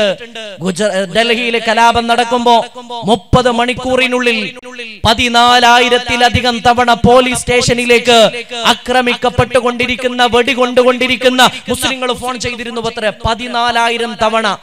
ഒരു ഫോണിന് പോലും അവിടുത്തെ പോലീസ് മറുപടി കൊടുത്തിട്ടില്ല. ഒരു ഫോണിന് പോലും മലയാളത്തിലെ ഒരു ചാനലിന്റെ റിപ്പോർട്ടർ പറയുന്നുണ്ട്, അക്രമം ഇങ്ങനെ നടന്നുകൊണ്ടിരിക്കുമ്പോ ഒരു പോലീസ് സ്റ്റേഷനിലേക്ക് പോയി. പോലീസ് സ്റ്റേഷനും പൂട്ടിക്കിടക്കുകയാണ്. അവരകത്തേക്ക് കടന്നു ചെന്നു. ആ പൂട്ട് മറികടന്നിട്ട് അകത്തെ 2 പോലീസുകാരിരിക്കുന്നുണ്ട്. അവരോട് ചോദിച്ചു, ആളുകൾ ഇങ്ങനെ ആക്രമിക്കപ്പെടുകയും കൊല്ലപ്പെടുകയും ചെയ്യുമ്പോ നിങ്ങൾ എന്റെ അവരെ സഹായിക്കാൻ വേണ്ടി പോകാത്തത്? അവരൊന്ന് ചിരിച്ചു. എന്നിട്ട് പറഞ്ഞു, മുകളിൽ നിന്ന് ഓർഡർ ഉണ്ട്, പോകാൻ പറ്റൂല, ഒന്നും ചെയ്യാൻ പാടില്ല. ഈ രീതിയിലൊക്കെ ആക്രമിക്കപ്പെടുമ്പോ എന്റെ പ്രിയപ്പെട്ടവരെ, ഈ സമയത്ത് നമ്മൾ അള്ളാഹിനോട് ദുആ ചെയ്താൽ അല്ലാഹു വെറുതെ ആക്കില്ല. ഞാൻ അവസാനിപ്പിക്കുകയാണ്. സലാസു ദഅവാത്തിൻ, 3 ദുആക്ക് ഉത്തരമുണ്ട്. 3 ദുആകൾ അല്ലാഹു ഉത്തരം നൽകുന്ന 3 ദുആകളുണ്ട്. സലാസു ദഅവാത്തിൻ മുസ്തജാബ, ഇജാബത്ത് കിട്ടുന്ന 3 ദുആ. ഒന്ന് ദഅവത്തുൽ മദ്ലൂം, ആക്രമിക്കപ്പെടുന്നവന്റെ ദുആ ആണ്. ലോകത്ത് ആക്രമിക്കപ്പെടുന്നവന് ദുആ ചെയ്താൽ ആ ദുആ അല്ലാഹു വെറുതെ കളയുകയില്ല, അല്ലാഹു സ്വീകരിക്കാതെ ഒഴിവാക്കുകയില്ല. ആക്രമിക്കപ്പെടുന്നവന്റെ പ്രാർത്ഥന. ഇന്ത്യ രാജ്യത്ത് നമ്മൾ മദ്ലൂമിങ്ങളാണ്, നമ്മൾ ലാലിമീങ്ങളല്ല. നമ്മൾ ഒരു കാലത്തും അക്രമത്തിന്റെ പിന്നാലെ പോയിട്ടില്ല. നമ്മൾ ആയുധമെടുക്കുന്നവരല്ല, നമ്മൾ ആളുകളെ കൊല്ലാൻ നടക്കുന്നവരല്ല, നമ്മൾ ആളുകളെ ആക്രമിക്കാൻ നടക്കുന്നവരല്ല. നമ്മൾ മദ്ലൂമിങ്ങളാണ്. നമ്മളെ കൂട്ടത്തിൽ ആയിരക്കണക്കിന് ആളുകളാണ് കൊല്ലപ്പെട്ടത്. ആക്രമിക്കപ്പെടുന്നവന്റെ ദുആക്ക് അല്ലാഹു ഇജാബത്ത് നൽകുമെന്ന് നബിയുനാ മുഹമ്മദ് മുസ്തഫ. വലിയ ചിന്തിക്കേണ്ട ഒരു ഹദീസാണ്. ആക്രമിക്കപ്പെടുന്നവന്റെ ദുആക്ക് ഉത്തരമുണ്ട്. നമ്മൾ വേറൊരാളെ കളിയാക്കുമ്പോ കളിയാക്കപ്പെട്ടവൻ ആക്രമിക്കപ്പെട്ടവനാണ്. അവന് നമ്മൾക്കെതിരെ ദുആ ചെയ്താലോ ആ ദുആക്ക് ഉത്തരമുണ്ട്. നമ്മൾ മറ്റൊരാളെ ആളുകളെ മുമ്പിൽ അവന്റെ പേര് പറഞ്ഞിട്ട് കളിയാക്കിയാൽ, അവന്റെ കുടുംബം പറഞ്ഞിട്ട് കളിയാക്കിയാൽ, അവന്റെ വാപ്പാനെ പറഞ്ഞിട്ട് കളിയാക്കിയാൽ, അവന്റെ ജോലി പറഞ്ഞിട്ട് കളിയാക്കിയാൽ, അവന്റെ വേഷം കണ്ടിട്ട് കളിയാക്കിയാൽ, അങ്ങനെ ആളുകളെ വേഷമിപ്പിക്കുമ്പോ, അവരെ പരിഹസിക്കുമ്പോ അവർ മദ്ലൂമാണ്, നമ്മൾ ലാലിമാണ്. ആ സമയത്ത് അവനെങ്ങാനും മനസ്സിൽ ദുആ ചെയ്തു, അല്ലാഹുവേ, ആളുകളെ മുമ്പിൽ വെച്ചിട്ട് ഇവൻ എന്നെ പരിഹസിച്ചതുപോലെ നീ അവനെ നിന്ദ്യനാക്കണേ എന്ന് ദുആ ചെയ്താൽ ഉടനെ അല്ലാഹു ആ ദുആ സ്വീകരിക്കും. അല്ലാഹു ആ ദുആ തട്ടിക്കളയൂല. ദഅവത്തുൽ മദ്ലൂമാണത്. അയൽവാസിയെ ബുദ്ധിമുട്ടിച്ചാൽ, ആ അയൽവാസി നമ്മൾക്കെതിരെ ദുആ ചെയ്താൽ, കുടുംബക്കാരെ ബുദ്ധിമുട്ടിച്ചാൽ, ആ കുടുംബക്കാരെ നമ്മൾക്കെതിരെ ദുആ ചെയ്താൽ, അതൊക്കെ മദ്ലൂമിന്റെ ദുആയിൽ പെട്ടു. ഞാൻ അവസാനിപ്പിക്കുകയാണ്. ഒന്ന് ദഅവത്തുൽ മദ്ലൂം, ആക്രമിക്കപ്പെടുന്നവന്റെ പ്രാർത്ഥന. മറ്റൊന്ന് ദഅവത്തുൽ മുസാഫിർ, യാത്രക്കാരന്റെ ദുആക്ക് ഇജാബത്തുണ്ട്. മറ്റൊന്ന് ദഅവത്തുൽ വാലിദി അലാ വലദിഹി, മാതാപിതാക്കൾ മക്കൾക്കെതിരെ ദുആ ചെയ്താൽ എന്റെ പ്രിയപ്പെട്ട മുഅ്മിനീങ്ങളെ ഗൗരവമുള്ള കാര്യമാണ്. ഉമ്മയോ വാപ്പയോ മക്കൾക്കെതിരെ ദുആ ചെയ്താൽ ആ ദുആ അല്ലാഹു വെറുതെ ആക്കൂല. നമ്മൾ എത്രയോ ആളുകളുണ്ട്, എന്തെങ്കിലും ദേഷ്യം വരുമ്പോ മക്കൾക്കെതിരെ ദുആ ചെയ്യും. നീ ഒരു കാലത്തും നന്നാവൂല, നീ പഠിച്ചിട്ട് എങ്ങും എത്താൻ വേണ്ടി പോകുന്നില്ല, നിന്റെ ബിസിനസ് അല്ലാഹു നശിപ്പിച്ച് കളയട്ടെ എന്നൊക്കെ പറയുന്ന ആളുകളുണ്ട്. ആരോടാ പറയുന്നത്? സ്വന്തം മോനോടാണ്. മകന് നമ്മൾ പറഞ്ഞത് കേൾക്കാതിരിക്കുമ്പോ മക്കൾക്കെതിരെ ദുആ ചെയ്യും. ചെറിയ സ്കൂളിലോ മദ്രസയിലോ പഠിക്കുന്ന കുട്ടികൾക്കെതിരെ പോലും ദുആ ചെയ്യുന്ന മാതാപിതാക്കളുണ്ട്. ഉമ്മമാരെ ഗൗരവമുള്ള വിഷയമാണ്. ഇതെന്റെ വാക്കല്ല, ലോകത്തിന്റെ നായകനാ പറയുന്നത്. ഷഫീഉൽ വറ മുഹമ്മദ് മുസ്തഫ സല്ലല്ലാഹു അലൈഹി വസല്ലം. ദഅവത്തുൽ വാലിദി അലാ വലദിഹി, മകനെതിരെ ദുആ ചെയ്തു. പിന്നീട് ആ മോൻ ഒരു ഗുണം കിട്ടാതെ പോകുമ്പോ കരഞ്ഞിട്ട് ദ്വാരക്കാണ്, റബ്ബേ എന്റെ മോനെ കൊണ്ട് ഒരു ഉപകാരം കിട്ടുന്നില്ലല്ലോ. എന്തേ കിട്ടാത്തത്? ആ മോന് നേരത്തെ എന്തോ ഒരു കാര്യം പറഞ്ഞിട്ട് കേൾക്കാത്തതിന്റെ പേരിൽ അവനെതിരെ ദുആ ചെയ്തതാണ്. മക്കളെ ശപിക്കാൻ പാടില്ല, മക്കൾക്കെതിരെ ദുആ ചെയ്യാൻ പാടില്ല. മക്കൾക്കെതിരെ നമ്മൾ ദുആ ചെയ്തിട്ട് പിന്നെ പറയും, ഞാൻ അതൊന്നും മനസ്സിൽ വെച്ചിട്ട് ദുആ ചെയ്തതല്ല ഉസ്താദേ, ഞാനത് പറഞ്ഞു പോയതാണെങ്കിൽ പോലും അല്ലാഹു ആ ദുആ സ്വീകരിക്കാതിരിക്കൂല. അല്ലാഹു അത് ഉടനടി സ്വീകരിക്കുകയും അതിനുത്തരം നൽകുകയും ചെയ്യും. അല്ലാഹു കാത്ത് രക്ഷിക്കുമാറാകട്ടെ. ദഅവത്തുൽ വാലിദി അലാ വലദിഹി, മാതാപിതാക്കൾ മക്കൾക്കെതിരെ ദുആ ചെയ്താൽ ഗൗരവമുള്ള വിഷയമാണ്. അല്ലാഹു കാത്ത് സലാമത്താക്കുമാറാകട്ടെ. ഞാൻ അവസാനിപ്പിക്കുകയാണ് പ്രിയപ്പെട്ടവരെ. വന്യരായ തങ്ങളവറുകൾ വലിയ നസീഹത്തൊക്കെ നൽകുന്ന, നല്ല ദുആവും ഒക്കെ നടത്തുന്ന ഇന്നത്തെ സാഹചര്യത്തിൽ നമുക്ക് പരിപാടി ഒരുപാട് നീട്ടിക്കൊണ്ടു പോകാനും പറ്റൂല. അതുകൊണ്ട് ഞാൻ അവസാനിപ്പിക്കുകയാണ്. ഈ ഒരു വലിയ മാരകമായ ഈ രോഗത്തിന്റെ സ്ഥിതിയിൽ എന്താണ് നമ്മളെ മുന്നിലുള്ള വഴി? അതാണ് ഞാനിപ്പോ പറഞ്ഞു വന്നത്. അതിന്റെ ചുരുക്കം എന്ന് പറയുന്നത്, ഒന്ന് മഹാന്മാരുമായിട്ട് ബന്ധപ്പെടുക, അവരെ കൊണ്ട് തവസ്സുലാക്കി അവരെ മുൻനിർത്തി അള്ളാഹിനോട് ദുആ ചെയ്യുക, ബദരീങ്ങളെ കൊണ്ട് ദുആ ചെയ്യിപ്പിക്കണം. നാടുകളിലെല്ലാം മജ്ലിസുന്നൂർ ചൊല്ലണം. എല്ലാ നാട്ടിലും, നമ്മളെ നാട്ടിലും മജ്ലിസുന്നൂർ സ്ഥാപിക്കണം. എന്റെ പ്രിയപ്പെട്ടവരെ, മജ്ലിസുന്നൂറുള്ള നാട്ടിൽ മുഴുവനും വലിയ ബർക്കത്തും വലിയ അത്ഭുതങ്ങളും നടക്കുകയാണ്. ഇപ്പൊ തന്നെ മാടന്നൂർ മജ്ലിസുന്നൂർ നിങ്ങൾക്കറിയാം, എല്ലാ മാസവും ആയിരക്കണക്കിന് ആളുകളാണ് വരുന്നത്. ഞാൻ ആ ഭാഗത്തേക്കൊന്നും പോകുന്നില്ല. വലിയ അത്ഭുതങ്ങളല്ലേ? മഹാന്മാരായ സ്വഹാബ് ബദറിന്റെ ആ പേരുകൾ ചൊല്ലിയിട്ട് അവരെ തവസ്സുലാക്കി ദുആ ചെയ്യുമ്പോ അള്ളാന്റെ ഭാഗത്ത് നിന്ന് ഇങ്ങനെ സഹായം വരികയാണ്. കേരളത്തിൽ ഒരുപാട് സ്ഥലങ്ങളുണ്ട്. മാറാ രോഗങ്ങൾ ഉണ്ടായപ്പോ ആ രോഗങ്ങൾക്ക് പരിഹാരമായിട്ട് മഹാന്മാരെന്താ നിർദ്ദേശിച്ചത്? മൗലിദ് ചൊല്ലാന്, ബദർ മൗലിദ് ചൊല്ലാന്, മാലകൾ ചൊല്ലാന്, ബൈത്തുകൾ ചൊല്ലാന്, ദിക്ർ ചൊല്ലാന്. ചില സ്ഥലങ്ങളിൽ കൊടിമരങ്ങൾ ഉണ്ടാക്കി ആ കൊടിമരത്തിൽ മൗലിദ് ചൊല്ലാൻ വേണ്ടി പറഞ്ഞു. ഓരോ നാട്ടിൽ ഓരോ രീതിയാണ്. നമ്മളെ പയ്യക്കയിലുണ്ട്, അവിടെ ഒരു രീതിയാണ്. ഓരോ നാടുകളിലും ഓരോ രീതിയാണ്. അപകടങ്ങള്, ആഫത്തുകള്, ബലാകൾ ഇല്ലാതിരിക്കാൻ വേണ്ടി. അതുകൊണ്ട് എന്റെ പ്രിയപ്പെട്ടവരെ, മജ്ലിസുന്നൂറിന്റെ മഹത്വം ഇപ്പൊ പറഞ്ഞാ തീരൂല. മഹാനായ പാണക്കാട്ട് തങ്ങളുടെ ഇജാസത്തോടുകൂടെ നടക്കുന്ന കാര്യമാണ്. അള്ളാഹു വന്യരായ സയ്യിദിന് ആഫിയത്തുള്ള ദീർഘായുസ് നൽകുമാറാകട്ടെ. അതോടൊപ്പം നമ്മുടെ മഹത്തായ നൂറുൽ ഹുദ എന്ന സ്ഥാപനം, അവിടെ ഹുദവി കോഴ്സ് നിങ്ങൾക്ക് കാര്യങ്ങളൊക്കെ അറിയാം. അതിന്റെ അഡ്മിഷന്റെ സമയമാണ്. നൂറുൽ ഹുദയിലേക്ക് പുതിയ ബാച്ചിലേക്ക് വിദ്യാർത്ഥികളെ തെരഞ്ഞെടുക്കുന്ന സമയമാണ്. ഹുദവി കോഴ്സിൽ മക്കളെ പഠിപ്പിക്കാൻ താല്പര്യമുള്ള രക്ഷിതാക്കള് വളരെ കൃത്യമായിട്ട് മനസ്സിലാക്കുക. 12 വയസ്സ് കഴിയാത്ത വിദ്യാർത്ഥികളുടെ രക്ഷിതാക്കള് അവിടെ നിന്ന് ഫോം വാങ്ങിയിട്ടോ അല്ലെങ്കിൽ ഓൺലൈനായിട്ട് ആ ഫോം ഫില്ല് ചെയ്ത് ഏപ്രിൽ 1 മുമ്പ് ആ കാര്യങ്ങൾ മുഴുവനും പൂർത്തീകരിക്കണം. 12 വർഷത്തെ ഹുദവി കോഴ്സ് നമുക്കറിയാം, ഇന്ന് ലോകത്ത് തന്നെ വലിയ ചർച്ചയായിക്കൊണ്ടിരിക്കുന്ന, ലോകത്തിന്റെ നാനാഭാഗത്ത് ഹുദവികളുടെ സാന്നിധ്യം എത്തിക്കൊണ്ടിരിക്കുന്ന ഒരു സമയമാണ്. മുസ്ലിം ലോകത്ത് വലിയ പ്രതീക്ഷയായിട്ട് ദാറുൽ ഹുദ ഇസ്ലാമിക് യൂണിവേഴ്സിറ്റി എന്ന ആ വലിയ സ്ഥാപനം മാറി. അതിന്റെ കീഴിൽ നമ്മുടെ കർണാടകയിൽ മാടന്നൂർ നൂറുൽ ഹുദ ഇസ്ലാമിക് അക്കാദമി അള്ളാഹുവിന്റെ അപാരമായ അനുഗ്രഹത്താൽ 5 ബാച്ചുകളിലായി ഒരുപാട് വിദ്യാർത്ഥികൾ, 200-ലേറെ മുതഅല്ലിമീങ്ങൾ അവിടെ പഠിച്ചുകൊണ്ടിരിക്കുകയാണ്. കർണാടകയുടെ പല ഭാഗത്ത് നിന്ന് വന്നവർ ഇൻഷാ അല്ലാഹ് വിദൂരമല്ലാത്ത ഭാവിയിൽ നാടിന്റെ, സമുദായത്തിന്റെ ദീനി പ്രബോധന പ്രവർത്തനങ്ങളുടെ നേതൃത്വത്തിലേക്ക് അവർ വരും. അതുകൊണ്ട് നിങ്ങളെ പരിചയത്തിലോ മക്കളോ അല്ലെങ്കിൽ കുടുംബക്കാരിലൊക്കെയുള്ള വിദ്യാർത്ഥികളെ നിർബന്ധപൂർവ്വം നിങ്ങൾ അങ്ങോട്ടേക്ക് പറഞ്ഞയക്കുക. അവർക്ക് അള്ളാഹു അങ്ങനെ ഒരു തൗഫീഖ് അള്ളാഹു നൽകിയിട്ടുണ്ടെങ്കിൽ അവിടെ അഡ്മിഷൻ കിട്ടും. അഡ്മിഷൻ കിട്ടിയാൽ 10-12 വർഷം ദാറുൽ ഹുദയുടെ ആ ഒരു മേൽനോട്ടത്തിൽ ഉന്നതമായ ഹുദവി കോഴ്സിൽ ഒരുപാട് ഭാഷകളും ഒരുപാട് മറ്റു അനുബന്ധമായ ദീനിയായ വലിയ കിതാബുകളും അതോടൊപ്പം ഭൗതിക വിഷയങ്ങളൊക്കെ പഠിക്കാനുള്ള ഒരു സൗകര്യം അള്ളാഹു അതൊക്കെ വിജയത്തിലേക്ക് എത്തിക്കുമാറാകട്ടെ എന്ന് മാത്രം ദുആ ചെയ്ത്, പ്രിയങ്കരനായ നമ്മുടെ ഉമർച്ച പെർലമ്പാടി അദ്ദേഹം പ്രത്യേക ദുആ ചെയ്യാൻ 500 രൂപ ഏൽപ്പിച്ച് ദുആ ചെയ്യാൻ ആവശ്യപ്പെട്ടിട്ടുണ്ട്. ഉമ്മാക്ക് വേണ്ടി, ഉപ്പാക്ക് വേണ്ടി, അതുപോലെ അമ്മായി, കാക്ക, അവർക്കൊക്കെ വേണ്ടി ദുആ ചെയ്യാൻ.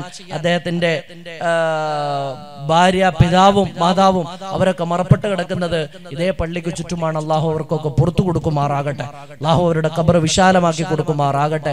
നമ്മിൽ നിന്ന് മൺമറഞ്ഞു പോയവർ അള്ളാഹു അവർക്കൊക്കെ മഗ്ഫിറത്ത് നൽകുമാറാകട്ടെ.